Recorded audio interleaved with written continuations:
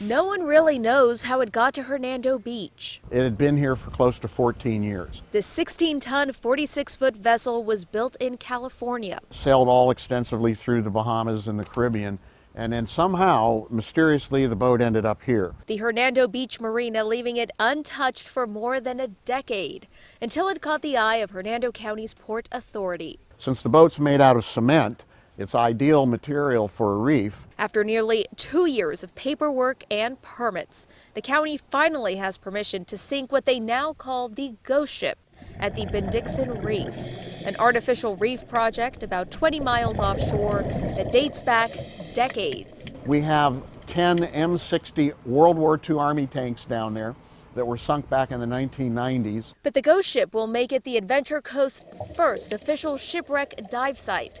And county officials expect it to be a one-of-a-kind experience for divers and fishermen. So as a diver, when you get down there, it's just full of life, lots of things to look at. So it becomes basically an oasis down there of marine life. But getting the boat ready wouldn't have been possible without the many volunteers that helped clean it out. Without their help, there's no way this project would move forward. Volunteers helped keep costs low and kept the county's vision afloat.